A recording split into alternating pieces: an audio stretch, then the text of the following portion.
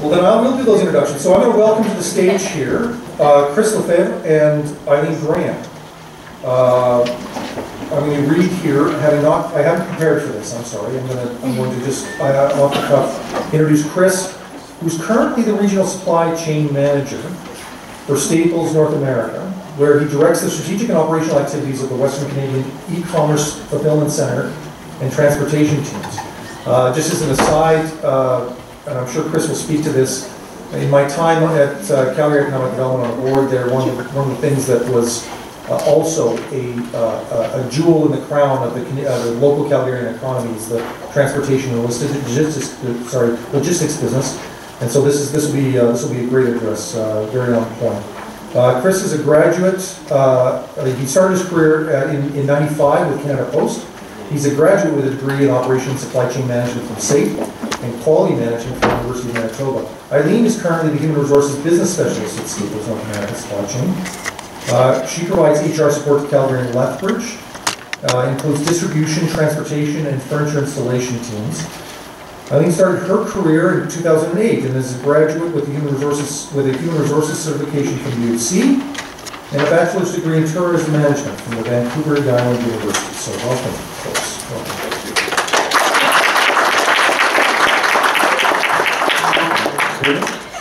Yeah, thank you, Lou. Thank you very much. Good morning, everybody, or good afternoon, whatever it is. I want to thank again Nicole for inviting us and her team, and Chris, of course. I sit with Chris on an advisory board for new immigrants to Canada, so I'm very excited about that. Very excited about the opportunities that we get to share with folks new to this great country. So I'm Chris Lefaivre. I manage the Staples online business. So I'll give you a little bit about how business has shifted for us in the last, sort of 15, 20 years. We all remember back in the 90s, all these big box stores going up, Future Shop, Staples. The bigger the building, the more we would sell, right? So that was it. Everybody would go to these big box stores like Staples, huge centers, and they would buy everything and they'd go home. Since 2002, online sales have grown three-quarters faster than retail sales, so than your typical retail store. The sales with online have grown so fast that we're now expanding our businesses. Consumers are becoming increasingly frustrated with having to get out of the house and go buy something at a store. Everybody wants to buy something online. I don't know how many of you have ordered something online recently, but I order online all the time. It's highly convenient, and it comes to your house or your business usually within 24 hours. So what do we do at Staples? Well, we don't manage anything to do with retail. What I do at Staples is I manage all of the online business for Western Canada. Okay? So if you're a customer, and I'm going to do a shameless corporate plug, if you're a customer that logs on to www.staples.ca and you enter your postal code from Winnipeg to Vancouver, it's typically coming out of our facilities here in Alberta. Okay? Which is great, and there's a reason why it comes out of Alberta, because we're strategically located to be able to hit the markets throughout the West, right? We ship a lot of high-value electronics. We back it up to Vancouver. So we've got, we're fortunate enough that our customers in the Vancouver market, can still afford to buy high-value electronics. And then we ship a lot of stuff to Winnipeg. So we're strategically located, and you're going to see that. And I think for those of you who heard Sean's presentation yesterday, you talked about the excitement around supply chain, the excitement around logistics in Calgary. Prior to joining Staples, I managed a large container terminal in Vancouver. And one of the difficulties we had, one of the difficulties we had with the customers I supported, Home Depot, Sears, Callaway Golf, lots of big customers, was we can't find land in the Vancouver market, and we're having a hard time finding labor in the Vancouver market. So a lot of that stuff is shifting, and we're seeing some of the growth that we're seeing here in Calgary. If an ocean liner can get their containers here to Calgary and offload it and then back to the ocean liner within 10 days, there's no penalties typically. So we're seeing some growth there. With the online sales, of course, we're seeing a lot of growth. You can log onto our website and select over 100,000 different items. And the customer who orders that doesn't care that it came out of Calgary or anywhere else. They just want it delivered to them the next day in perfect order. So you can get everything from diapers to water to cereal bars and everything else. We want our customers, much like all of our other competitors, Amazon, Walmart.ca, those kind of things, I should have said those. We want our competitors, we don't want our customers, pardon me, to log off our website, right? And that's what we do. That's what the online business is. But the online business doesn't just run with me. I literally don't do much. But I've got a tremendous team. Everything from procurement professionals, supply chain purchasers, demand planning, forecasters, pickers, packers, shippers, quality control, process excellence. It's supply chain, if nothing else, it truly is a link. If you look at the link of a chain, supply chain is that. If one link is broken, the whole thing is weak. When I started in this business, you heard that I started with Canada Post. I was in the military for several years. And after several deployments all over the world, my wife, my wonderful wife, we packed up our 24 years. Thank you. We packed up our one-bedroom apartment and we headed to Calgary in the U-Haul. I had nothing, right? My transferable skills, for all you folks looking for work and worrying about whether or not it's transferable, I was bomb disposal and mine detection. Right? That's the same. Yeah. But it's not exactly something that I'm going to find in the labor market here in civilian life. Okay? So that was my transferable skill, but what I did was different. I searched for a company that I thought would be awesome to work for, right? And I searched for that company and I applied for a job I was prepared to do. Here's what I did. I applied for a job and I took a job and I held that job for a long time that was a delivery driver Friday, Saturday, Sunday, Monday. You know, not optimal. I would have preferred full-time, right? I got a new wife and we're trying to make it. But what it did for me was it opened up so many doors.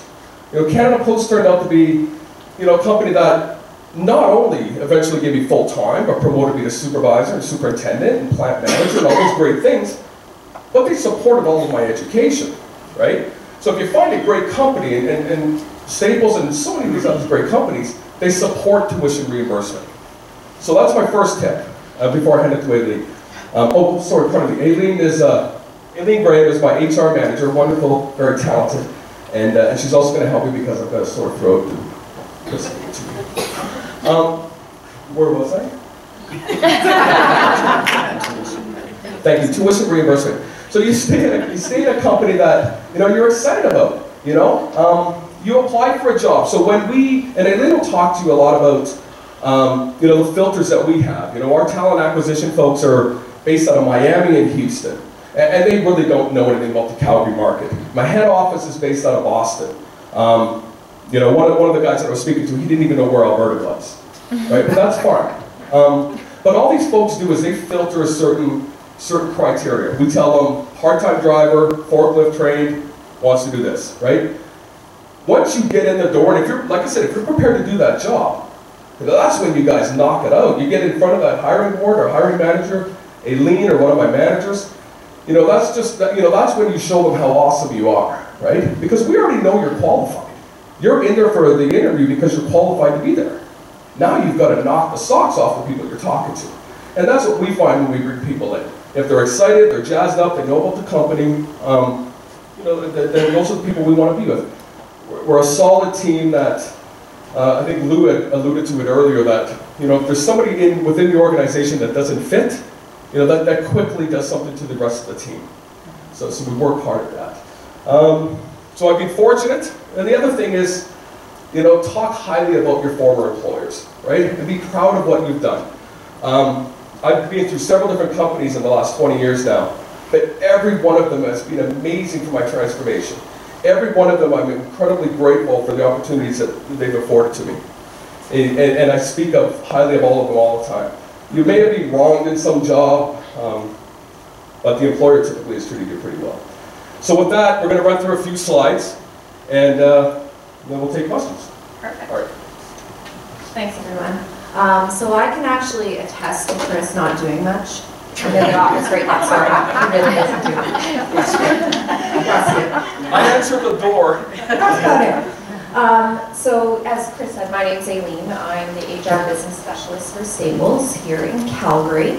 I can really help you guys, I think, because I have a really good perspective on what it's like to transition from another industry. I myself, my background was 12 years in a luxury hotel chain. I was a manager. I was in the operations. I was on the floor with my team doing all the dirty work with all of our guests. I've dealt with celebrities, I've dealt with royalty, you name it, I've seen it. Fast forward 12 years later, and I realized, well, it's okay, that I had matured and I no longer wanted to work 60, 80-hour work weeks that was required when you're in a management position in the hotel industry. It wasn't for me anymore. I wanted to settle down. Tired of globe-trotting and all that fun stuff.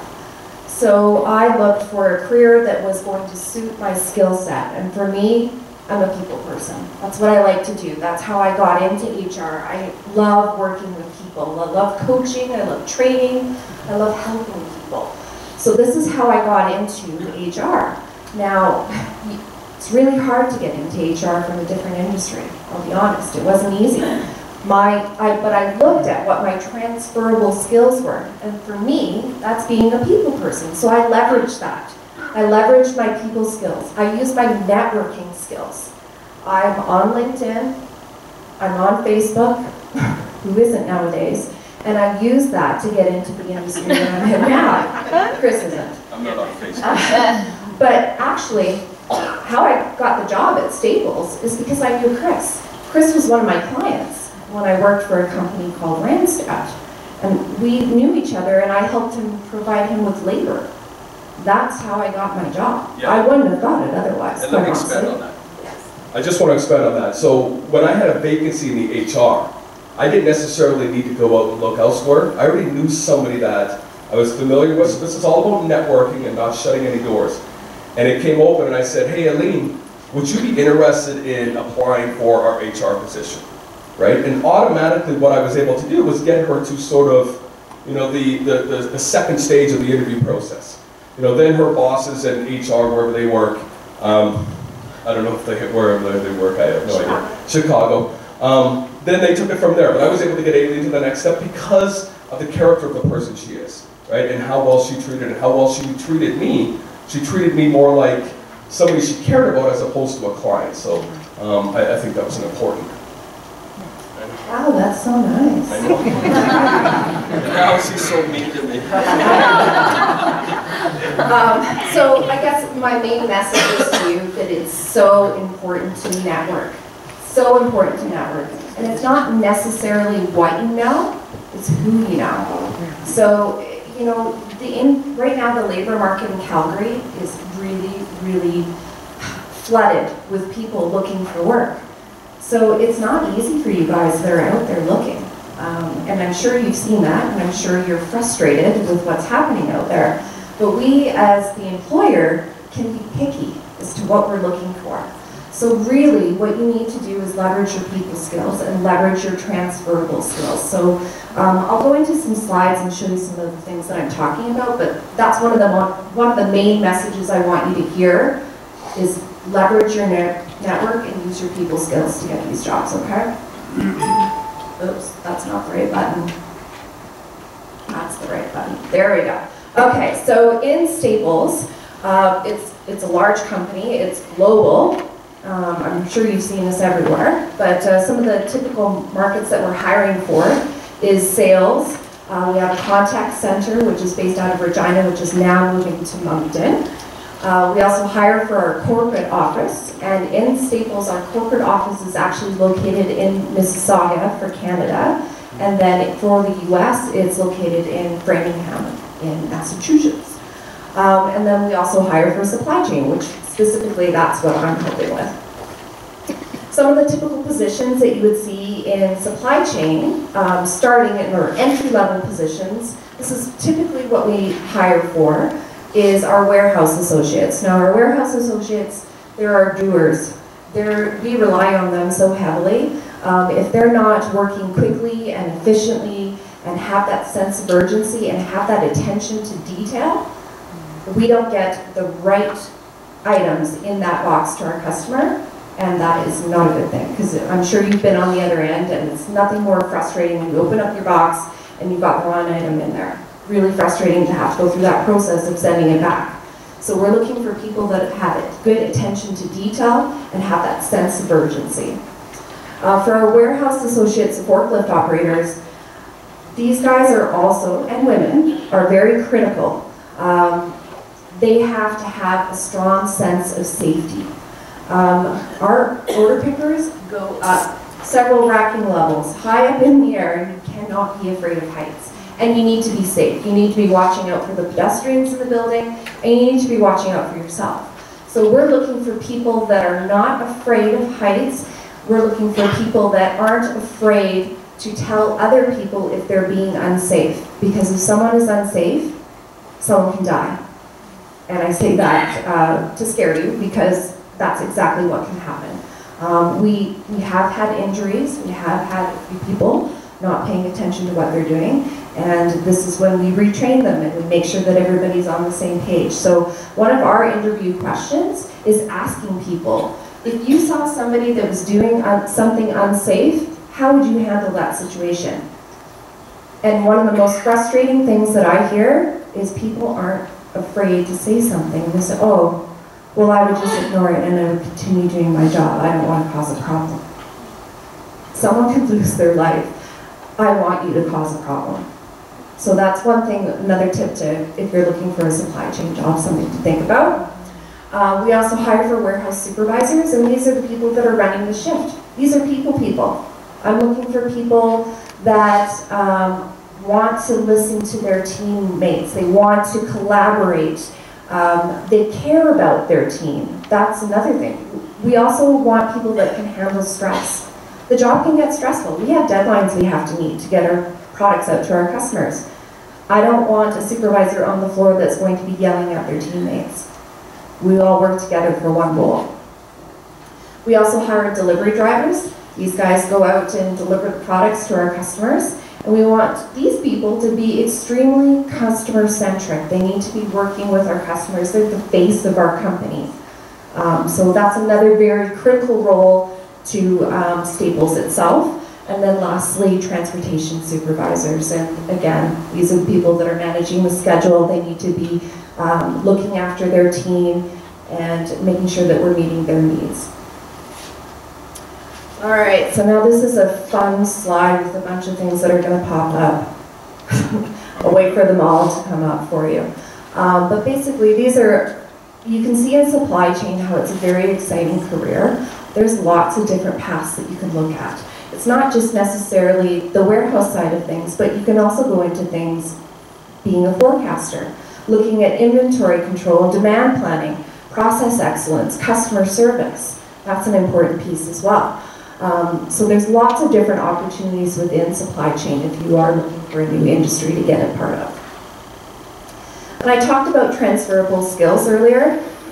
This is probably the top one for me when I'm listening to people during the interview process. I'm looking to understand, do you have a sense of urgency? I don't want you walking slowly to go pick an item from the shelf. I want to know that you're moving quickly and efficiently. If we need something, we're meeting deadlines. We have to get orders out at a certain time. There is no ifs, ands, or buts about it. And if we're behind, a customer suffers. And then our business suffers. So it's important that you can move with a sense of urgency. We all come from different backgrounds and cultures, and that's probably one of the biggest things I see in the building is some cultures tend to move a little bit more slowly. So in Canada, we are looking for people that can move quickly, okay? And that's one thing that I really enjoy about being part of Staples is we have a very diverse team. Every continent is represented in our building, and that's very exciting to be a part of. We also have some diversity when it comes to people with that may have some other challenges. They're maybe perhaps physically disabled. We did work with an associate who has since moved on, but she was deaf. And that was an amazing thing to see all of our teammates working together and communicating with her, because as you can imagine, someone that's deaf, it's a little bit challenging. So we had a whiteboard out, and she would write things down, and she taught us a few signs, and that's how we did it. So there's lots of opportunity for you. We're looking for people that can multitask. We want people that can do a variety of things at once. Again, it's all about being efficient. We're looking for productivity. We want people that can work well under pressure. We've got those deadlines that we have to meet. We're looking for people that have really good time management skills. We trust our team. We give them all of their tasks. They know what they need to get done, and we trust them to decide what's the best way to do it. Because guess what? They're the ones that are doing it every day. We're also looking for people that have good team building skills. You're there to do a job, but we all work together and we rely on one another in order to get through the shift. It's a production line. So from production, it goes into our quality control. Our quality control team is looking through the boxes and making sure that everyone's picked the right items. Then it goes on to our loading team. Our loading team loads everything up and puts them on the trucks. And then we have our drivers that go out and deliver the product. And we rely on one another to meet all of our deadlines and work together to get things done efficiently. So to take you through what our process looks like when you want to apply for a position at Staples, you do need to apply online at globalcareers.staples.ca. We do use in Taleo as our talent application program. Now, I'll also tell you, because Staples is a global company, we actually have a recruitment company, a talent acquisition company called Cielo, and they're the ones that actually screen all our resumes. And to give you an idea of what a challenging market it is right now and how highly competitive it is, we posted a position the other day for a warehouse associate level 2, so we were looking for a forklift operator. And within 5 hours of the position being posted, we had over 100 resumes. So it's challenging out there. So again, you've been told previously that you want to make sure you have those keywords in your resume. Make sure you're going through it. I see it time and time again where people aren't reading the job description and they're not putting down what their transferable skills are. And it's very hard for us to get you into Staples if you're not doing that. So do not send out a cookie cutter resume and screen it carefully. I've seen people that put, my objective is getting into the healthcare industry. Pardon? No. Mine too. Yeah. it doesn't work. So I know it's extra work. I mean, just recently, well, 2 years ago, I transitioned into Staples, and I remember how tough it was. And redesigning my resume for every single job that I applied for, it's hard work. And it's frustrating filling out those stupid online forms. I say they're stupid because they're just frustrating to go through. Next process is you would have a phone interview. So if you make it through the first step, you're going to get a phone interview with Cielo. And that's the company. And they're looking for certain things for us. They have scripted questions that they're asking, and there will be some behavioral-based questions in there as well. If you do get an in-person interview, I gave you a few tips earlier, some things that we're looking for, mentioning, sense of urgency, mentioning that, you like to work part of a team, that you're willing to do so, that you have, you feel that health and safety is important to you as well. Those are things. I would also recommend you take a look at the website and you look at what are Staples' values. How do Staples' values align with what you believe in? And that will help you be successful in the interview as well. Next step is we do potentially another interview with You're highly qualified. But get in front of them and now, just don't be intimidated and just sort of talk to them. And that's what I do. I met with a mentee for coffee on Wednesday. And we just got to know each other, right? I already know how qualified he is. I have his resume, so it doesn't really matter. But it's an opportunity for you to demonstrate who you are. See how this works. Okay, lastly, of course you get the verbal offer now. We do require a background check. We are dealing with millions and millions of dollars worth of product in our warehouse. Oh, I won't give the address out now. No, please not. So we need to make sure that we've got reputable people in our building. And then lastly, we would hire you, and how exciting is that? I do want to give you some other tips. I want to be brutally honest with you, and I don't want to depress you or anything like that, but if you are looking to get into a career in supply chain, and if you're transitioning from the oil and gas industry, I hate to say this to you, but one of the things that you're going to find, we're probably not going to look at you. The reason why is because as soon as the economy turns around, you're going to leave us. That's what we're thinking. And we don't want to invest the time that it takes to train you if you're going to leave. Okay, so I'm just letting you know that that's one of the things that you're going to come across. So again, this is why it's so important to leverage your network, leverage the people that you know, find out who works at Staples, get on LinkedIn, use your resources.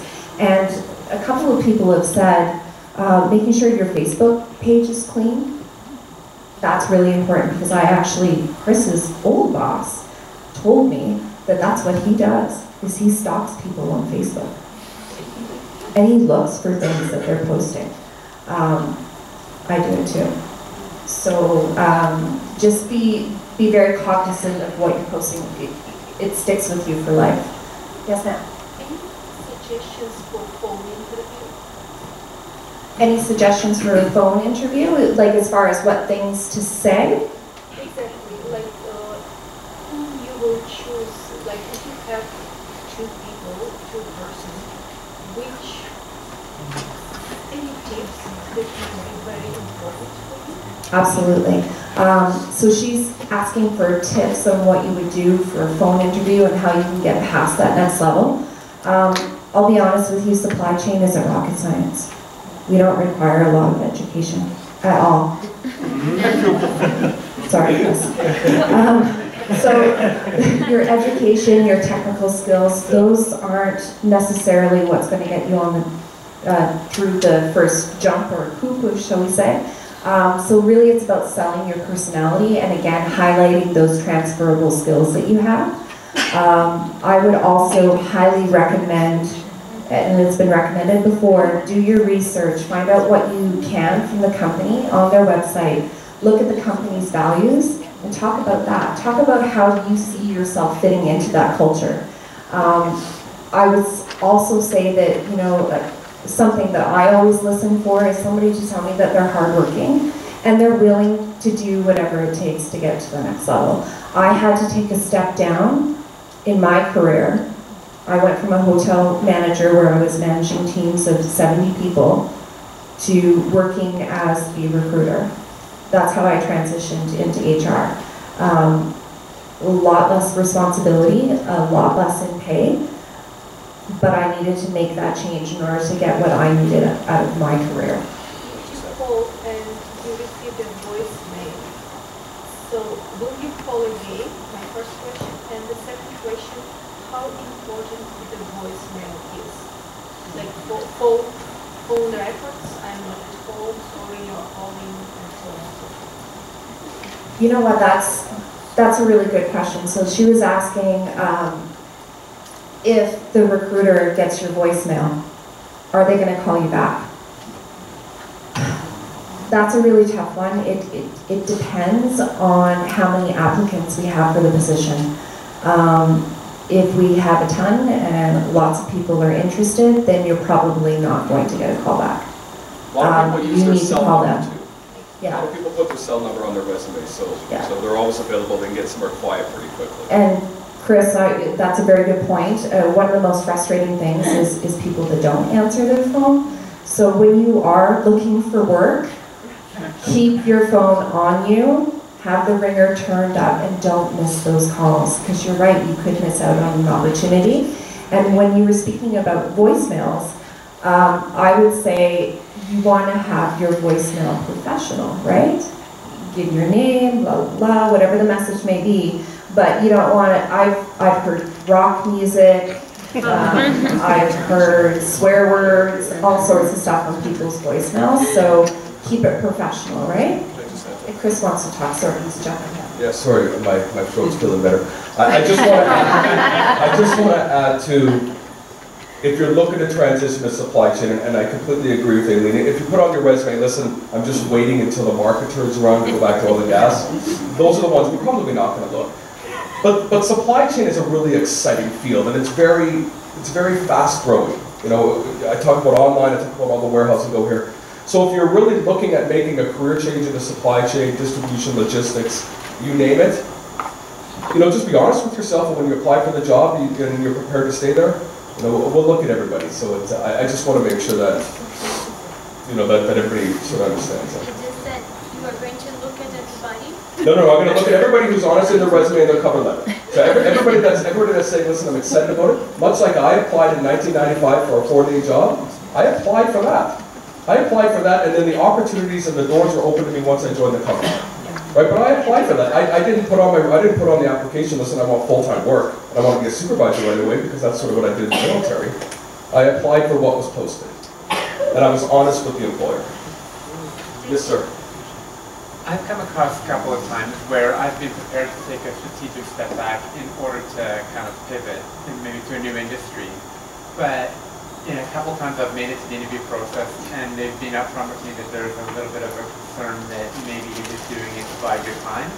How do you reconcile that with an employer that it's not just a stepping stone for you, and really it's a strategic move? Just the way you just expressed it to us. Nailed it, Dayton. Yeah, absolutely. You nailed it. You come in front of me, and I'm going to say, sorry, what's your name? Dayton. Dayton. I'm going to say, Dayton, really, here's what we're offering. I see you got so much skill, and you've got it in this other field. And you can say, Chris, this is what I want to do. I've researched your company. I'm passionate about supply chain, or I'm passionate about pharmaceuticals, and this is really what I want to do. I'm excited about the opportunity to join your company, right? I've automatically forgotten that you were, I don't know, whatever you were before. Because now I know that you care about the company, and you care about the team, and your own future development within the company. Thank you. Yes. Aileen, you had mentioned about the question and in the interview process about what would you do if you saw an employee do something on site? Yes. My question to you is, I hear it's a multiple choice question, and I was told by a person that you always go to your supervisor, that you don't handle it yourselves. Is that correct? Very good question. Here's how I would answer that. I listen for 2 things. Number one, my number one preference is that you would be confident enough in yourself and have the people skills to non-confrontationally go to that person and tell them that they're doing something unsafe.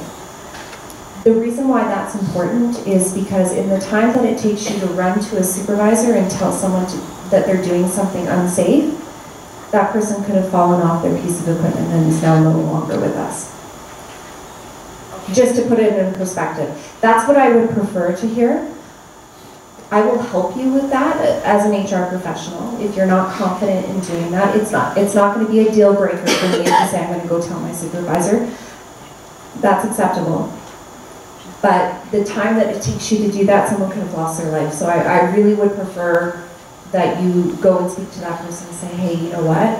You really need to be wearing your harness right now. If you're not wearing your harness and you slip, then you could fall. Yeah.